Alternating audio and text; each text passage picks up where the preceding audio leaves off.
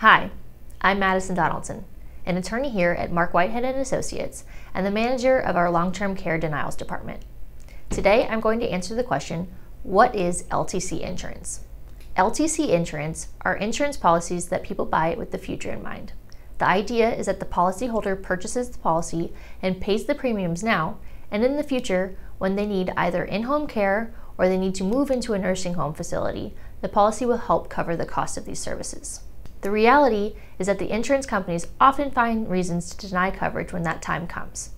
This is where having an experienced attorney in your corner can really help. If there are other questions you would like for us to answer, leave them in the comment section below. I'm Madison Donaldson. Thanks for watching.